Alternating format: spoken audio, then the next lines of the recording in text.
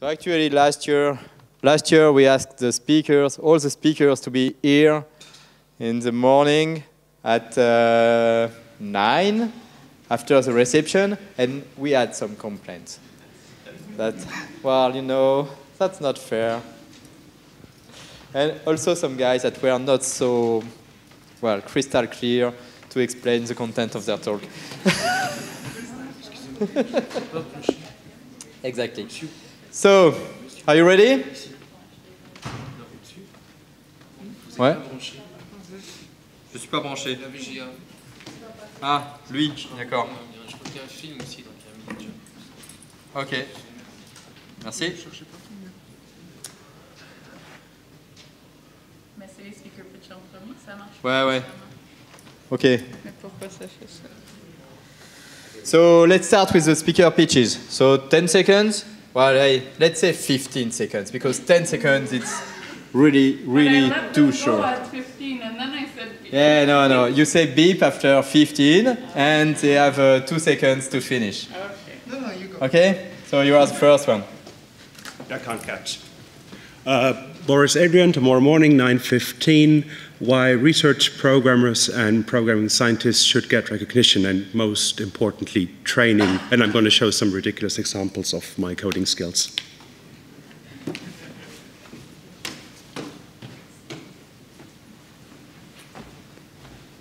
Hi, I'm Natalie. Tomorrow I will be speaking about application user interfaces, and if you think that usability is about applying a bunch of principles and rules, then come tomorrow, 10 Argos, because Dave and I have something to tell you.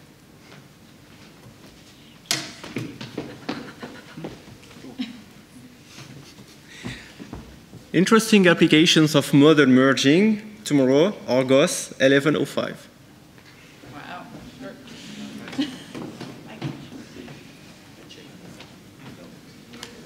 Hello, I'm Akos, tomorrow 10 at Diamant. If you don't like when guys go out to have a coffee break or just smoke due to the fact that the computer is crunching on the models that you are processing on transforming, come to see us and I will give you a talk about incremental transformations. 10 at Diamant tomorrow. Thanks.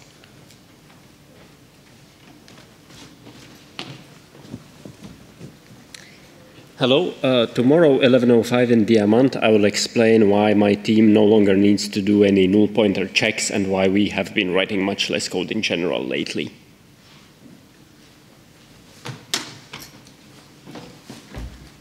Hello, I'm Nicolas, and tomorrow at 10 here I will speak about OpenHAB, aka Eclipse Smart Home, not from a developer point of view, but from a very enthusiastic user point of view, with using it in a living lab platform. Hello, I'm Constantin. Tomorrow morning at 9, just here, we're going all together pair programming, modifying the same file, Java file, for instance, with Eclipse J, Eclipse Orion, Eclipse Flux, and Eclipse ID. See you tomorrow.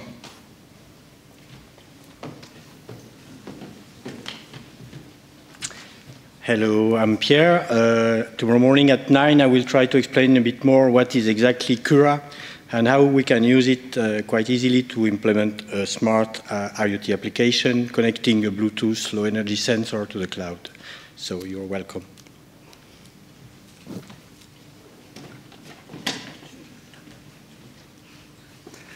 Hi. So tomorrow I'm going to give 2 talks. So I guess I got 20 seconds. So first talk in the morning, I'm going to speak about model execution. How can you bring simulation into your modeling environment? Basically, we're going to make some virtual LEDs blink just like it would blink on your Arduino. Then, in the afternoon, I'm going to present the new and noteworthy of Series 3.0. So I'm going to speak about usability regarding diagrams and large model scalability. Thank you. See you there. Thank you, guys.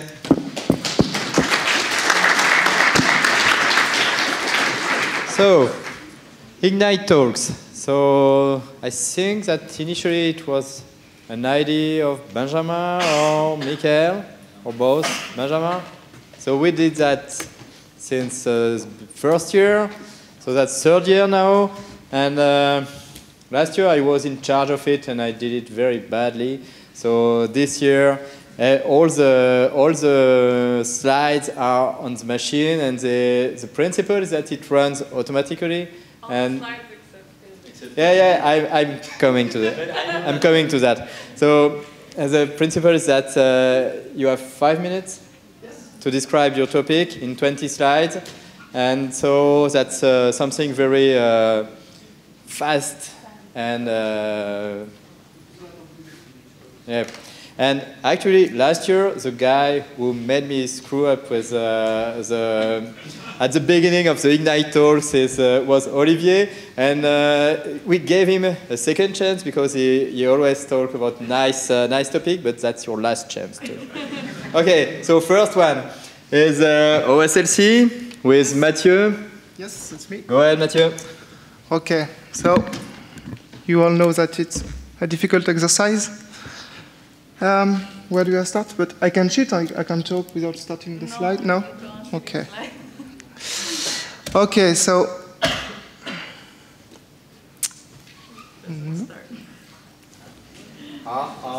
yes.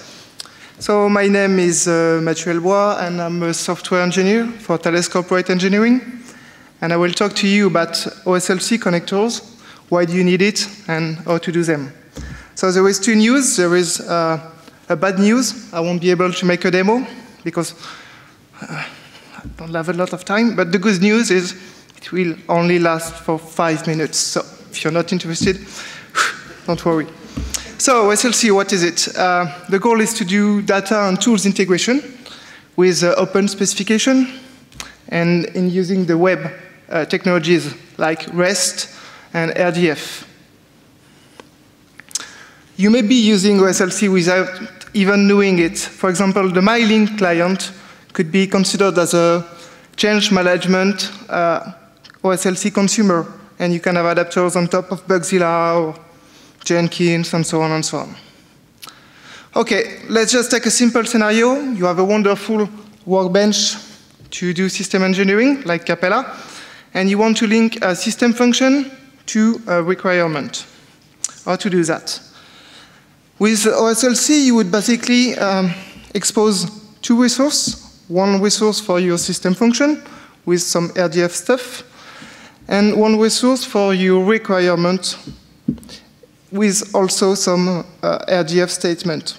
To do that, you will have to write two OSLC providers or consumer, one for architecture management on top of Capella, and one for the requirement tool, for example, WorkCycle. But there is a lot of functionalities in OSLC, and you would have to do a lot of functionalities to implement them, like dedicated UI, authentication, queries, and so on, and so on, and so on. So, to help you do that, there is Eclipse Leo, which an Eclipse project, of course. It's an SDK to help you write some consumer and provider, mainly in Java, but there is other languages. There is also example, reference implementation, and even test suite to test your consumer. But yet again, you have a lot of code to write because you have a framework, but you have to write your own connector by yourself. It's a lot of work. So the idea was to provide some tooling to help you define a model representing your connector, to provide also a generator, which will help you to, in fact, generate the code of your connector. There is some benefits to that because you can validate, of course, your definition of the connector. If someone improves something in the generator, you will have an improved connector. If some spec is changing, you would just have to regenerate your connector. But you still have, in fact, to write specification. And in the case of Capella, there is a lot of meta models and things to understand. And so we came up with some accelerators, which will automatically, and you can modify it later, but will help you, according to the meta models, to define the specification. But after that, you would still have, in fact, to write some code in the connector. For example, you would have to load your models by yourself, unload the models, map the EMF queries to the OSLC queries, and so on and so on. So to do that, once again, the tooling is helping you, for example, to make some dedicated UI more simple according to the meta model or the EMF model. After that, you can see that there is also other benefits to this approach. For example, it will also work for some viewpoints, which are in fact Capella extension with new DSL, or you can use this tooling also for other modeling workbench. Of course, you just have to define and generate. The status of this work, yes, there is, my boss is not here, so I can say it. There is still a lot of work to do, like documentation and some Gerrit things to approve, but it's in a good shape. This work was done mainly by KTH, Thales, and Atos in some several European projects, and is provided, in fact, in the Eclipse LIO project. So if you have any question, you can contact me or Tristan from Atos. He is there, I think. Or you can ask Google, which is your best friend, I think, if you want to know how to generate an OSLC connector. Thank you. Thank you. I think you don't really need to hold the bottle for the whole speech. That's OK. That was just for the speaker pitches. So next one is... Je peux l'ouvrir. Yes, Equinox by Serban, Constantin. Where are you? Here you go.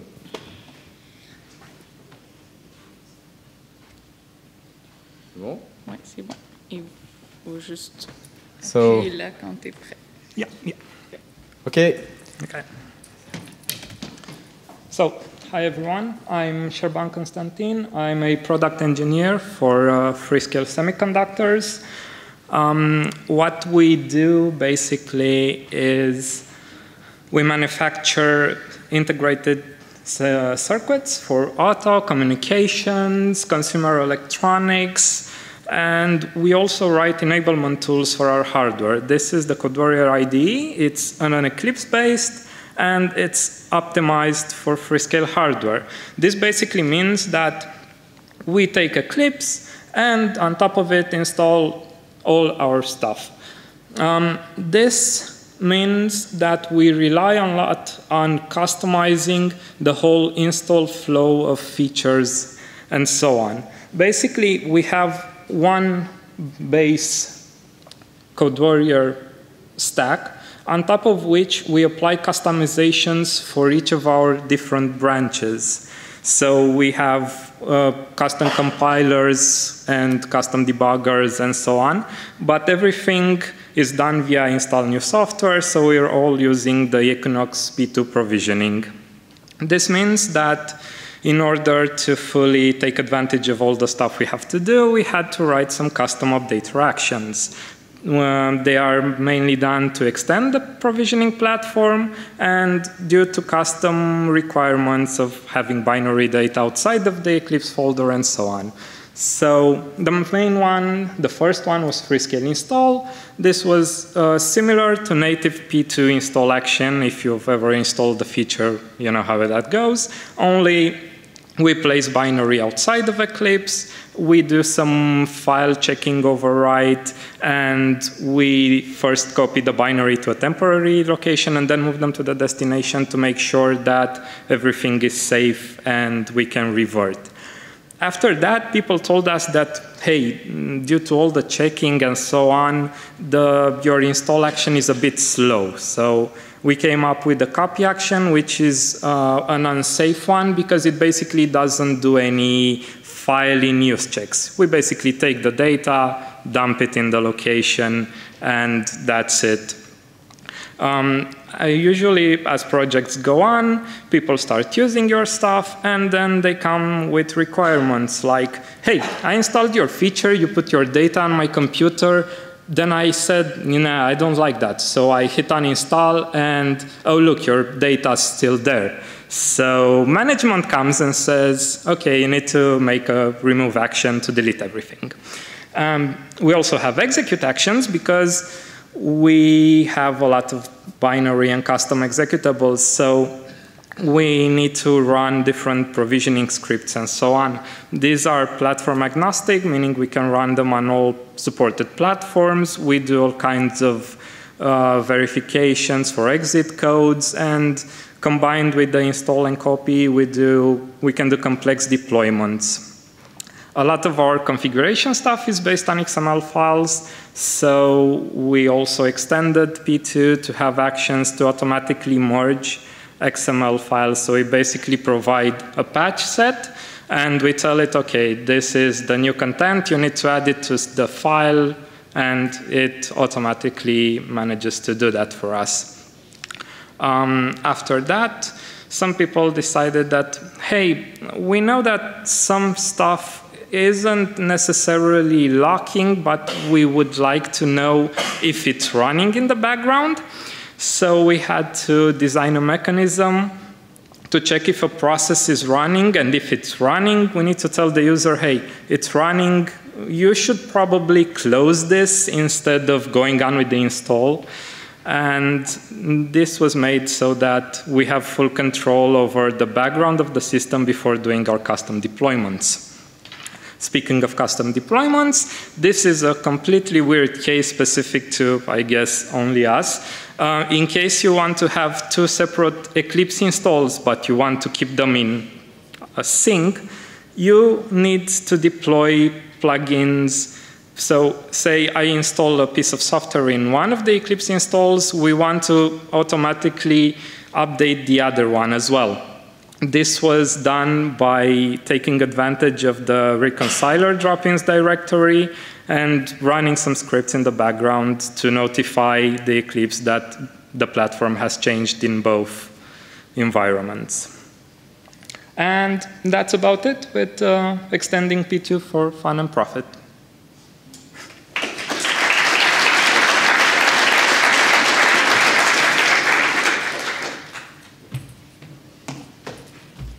Thank you. The next Ignite talk is Fuzzy. You did that very well. Thank you. Sorry. Antoine Thomas of Bonitasoft on gamification. Donc ça va aller. Faut juste appuyer là. Voilà. So hello, I'm Antoine Thomas, so I'm community manager at Bonitasoft. I'm also Ubuntu Studio co-founder. So in this presentation, I will speak about how you can implement some gamification into a community or for your community or your application. So I will just use the example of a famous sport, so soccer or European football. I will demonstrate how Stack Overflow is using that, so I guess you all use Stack Overflow. And so if you look at the stadium, on the center you have the stars, the leaders. So actually the people that all the staff on the border of the field are training and take care of. So you can think as the staff, as the community managers of soccer community. And all around you have people who are actually just watching the game. So it's a huge amount of people, not only in the stadium, but also watching the game on TV.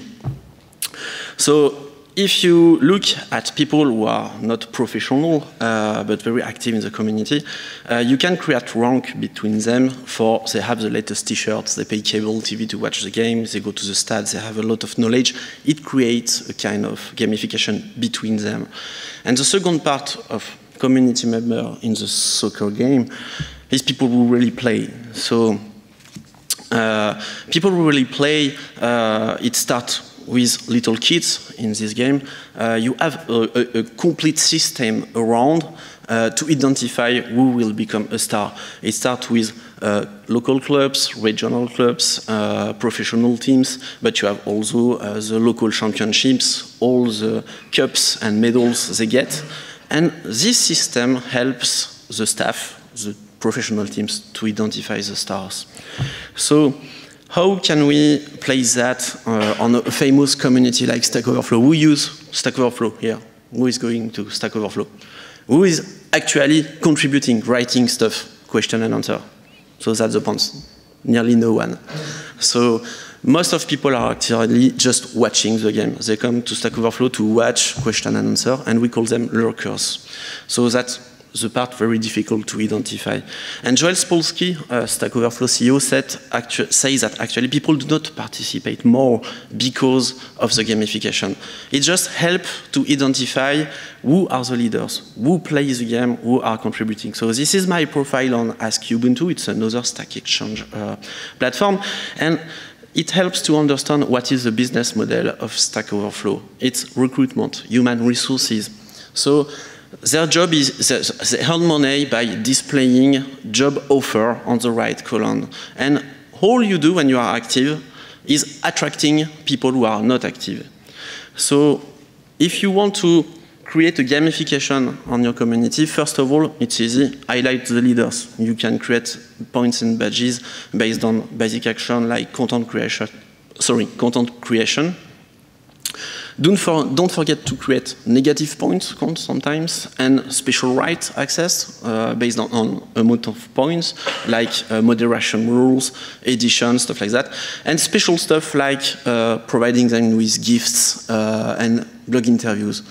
The difficult part is to identify lurkers. So if they are connected, login in your website, you can use badges. For example, when they view 50 questions or 100 answers and stuff like that.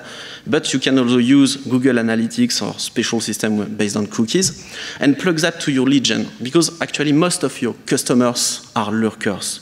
So your sales representative will like to see what those lurkers are looking for on your community. The last step, of course, is to add fun. So how it goes? Create lists so it's easy to understand who gets a badge and create a great user profile with detailed activity and stuff. It has to look really great and fun. Add some what the fuck stuff. It's easy. Just do a kind of brainstorming with some alcohol and cool guys, and you will find some really good ideas of crazy badges to add. Again, it's not about just only lead gen, but keep that in mind. So at Bonitasoft, we are doing that on community.bonitasoft.com. So we are doing that with a Drupal distribution. It's PHP. I know that it's not your stuff at all. But if you want to try it and even contribute, you're welcome. So it's available already, and we will migrate on that this summer. So thank you very much for watching.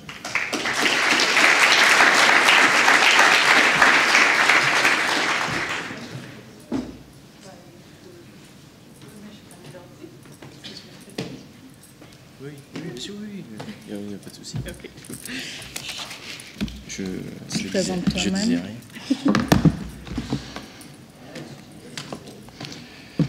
I know. It will be better if it works up front.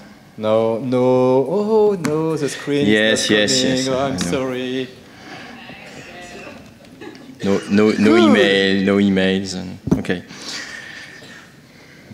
Okay, so this is an I talk about again Gen model add-on. This is a project that could help you to manage your code used that you generate with EMF. So this tooling, I wrote this tooling to to apply good practice for model-driven development. Actually, there was an interesting article written by Sven with the leader of Fixtext, who said that if you want to manage your generated code, you should not mix your generated code and your developed code or your overridden code. So this is one of the first principles. Another one is that you should not deliver your generated code. You should generate it on the fly when you get the project. Of course, if you have Java code, it's better to override the code using inheritance. And you must also, so that's other issues like to have clean code because you will have to debug it and you have to test your code generation. So I will focus on the part of the on the separation of the two parts of codes. If you use EMF, you probably know that it generates for you a grid code that you can use, of course, in your application. But usually people override the code using the generated annotation. So it's a little technical, but if you don't know EMF, I know that you don't know this stuff, but it's for EMF users. And you have also some tooling like mine, for instance, that can help you to identify the overridden methods, for instance. But if you do that, you mix everything, and it's not always easy to know how to deal with your code. So actually, if you want to apply this best practices, you should create a new source folder, you should create a new EMF factory, you should extend the factory override extension point, and then you should write a class and an interface for each class you want to override. So that can be a lot of work if you have a lot of class in your model. So I started a project to help you to generate this code. This is hosted on GitHub on this URL. So if you just search on Google Gen Model Add-on, you will get this page. And there is an update site to install it. So actually, this tooling will generate for you in the source directory. You will have the templates of the code you should have to apply these best practices, and all this code inherits from the generated code generated by EMF. So in this case, you have two separate folders. If you want to try it, there is an update site that you can download it from the main page of the project. And when you restart your Eclipse, you will have an additional menu, generated dev, where you can generate the derived source folder. Actually, it will analyze the gen model file that you have selected when you open the menu. It will find the values you have set inside this model, and then you can set here the values you want to have for your specific development folder. So in this example, I just renamed all the model classes, the generated model classes with an M. So when you launch the application on this project, for instance, where you have an inheritance, you will get, so I cannot enter in details, but you will get exactly the inheritance you are expecting, even if you override some interfaces. And something interesting too is that you can keep in your code the usage of the project factories, over the X factories you have to use when you have an EMF project, so with instance. So this is exactly the same code when you use it because the factory has been overridden. 15 seconds, so that's okay. So to sum up, this is the URL of the project, and if you have any question, you can ask me using this email. So thank you. 4 seconds. Thank you. I was about to run to unplug your laptop. Okay. So, as I said before, today is the day for the Mars release, and we have the chance to have Wayne with us. So, Wayne Beaton is the director in charge of open source projects at the Eclipse Foundation, and we decided to give him more than 5 minutes because we think it's important for the community. And so, Wayne, go ahead. No? Okay, no, good to go. All right. So, Mars has already been released. Before I begin, I gotta let you in on, I thought I was going earlier in the day. So we'd arranged that I'd have all these live feeds of people working on Mars, and we get you to actually see them push the button that causes the release. So I need you to pretend that the release didn't happen. I need you to pretend it's a little bit earlier in the day, and I need you to pretend that you believe me that this is a live feed.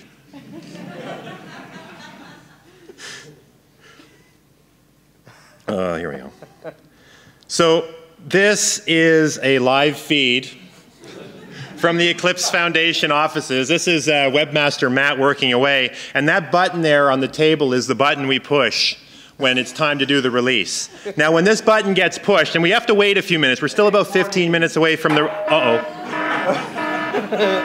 More volume, please. More volume, please. Okay, so we should be, we're a little bit too early. We're not quite ready to be pushing out the bits. I actually have some people standing by live. I hope that they're ready. Oh gosh. Yeah. Who's the prettiest bunny? More volume, please.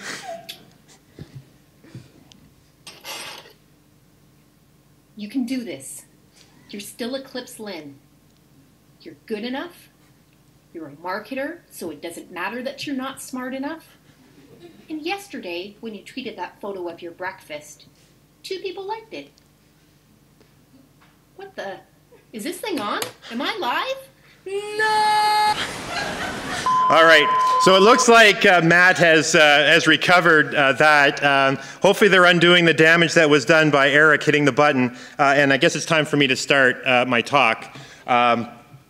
So Eclipse Mars is our 10th simultaneous release, and we couldn't be more excited. It's 10 years of shipping on time, which I think is pretty amazing for any organization. It is a testament to the dedication of those involved. I'd like to sort of just make a shout out to David Williams, who does an incredible amount of work on preparing the simultaneous release and making sure everything gets put together. Marcus Knauer, who puts the packages together. These guys together do a great deal of work for the community and deserve a great deal of respect for that. 79 different projects joined the simultaneous release. 65 million lines of code is our estimate. We had 7 net new projects join, 4 dropped off. The new projects, SWT Bot, FX Eclipse, RCP testing tool, Time, Trace Compass, OOMPH, the Lua development tools were new this year. We had a lot of committers. One of the things I find is interesting is we wound up with 352 contributors. These are non-committer contributors who almost matched the number of committers we had involved. The contributors accounted for more than 4,000 different commits against the repository. On average, each contributor actually contributed 4,000 commits. Ed Willink from the OCL project committed the most number of commits. Ike Stepper, who is here, was I think 3rd place in terms of our in terms of the number of commits. So we've added Docker tools to Eclipse. Max Anderson did an excellent talk about that a little earlier today. The idea is you can control your containers and your images from Docker from directly within the Eclipse environment. I apologize for the quality of the graphic. Apparently I did a poor job with that. We also did a lot of work this time on an installer. Ike Stepper, Ed Merckx, who are around here, did a lot of work here. It's actually kind of amazing when you think about it that we've gone as long as we have with Eclipse without actually having an installer. So this is new technology that we're pretty excited about, and we want you to try it.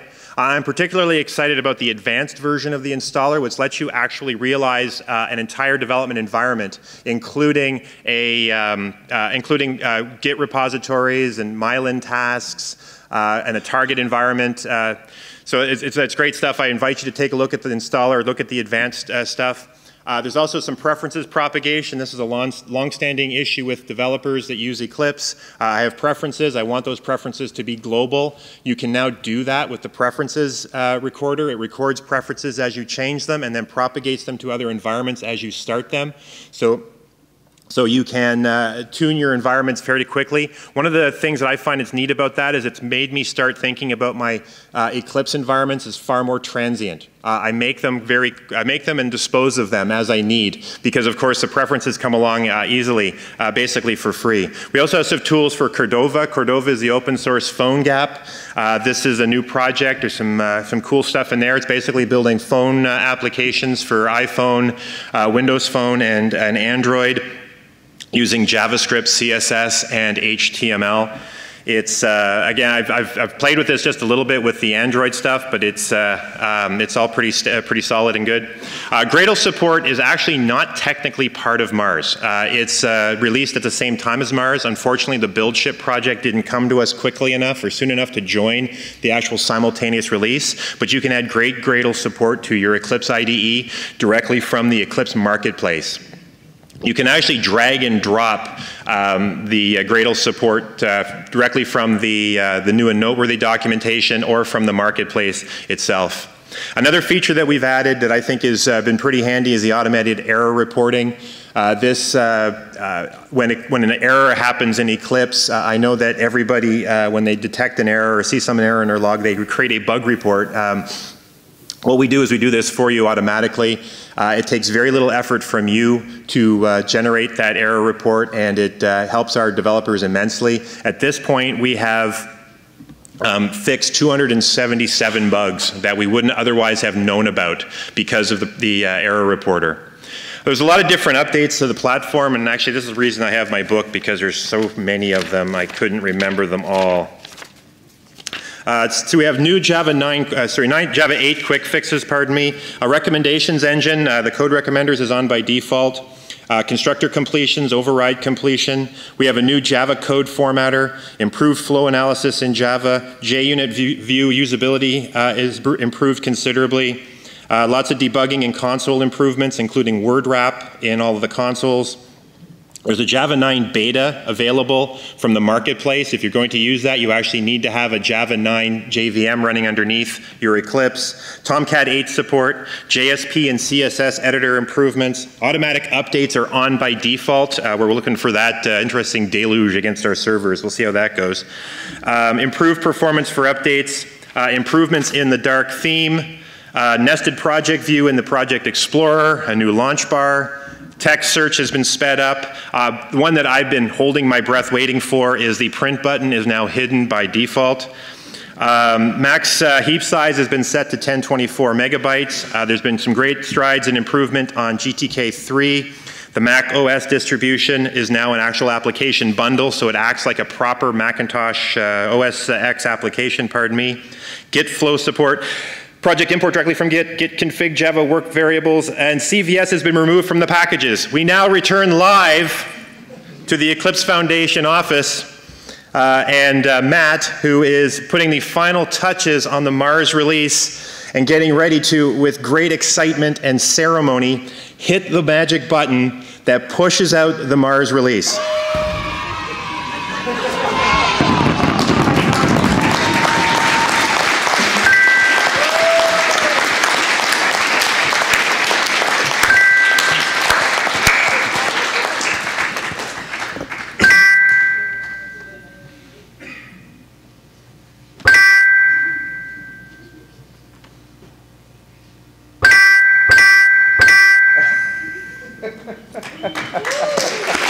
Congratulations, Eclipse, on your Mars release. Amazing work, and of course, another fantastic release name.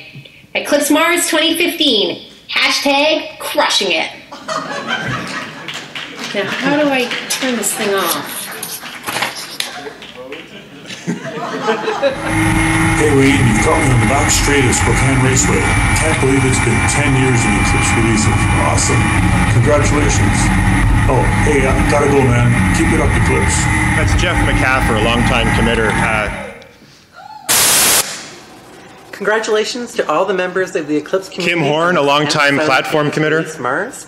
It's been a great 10 years, and I look forward to seeing the next 10. Bye. Huge congrats to everybody in the Eclipse community on the 10th simultaneous release. Hey, Eclipse family. I hear you're shipping Mars this week. Cheers!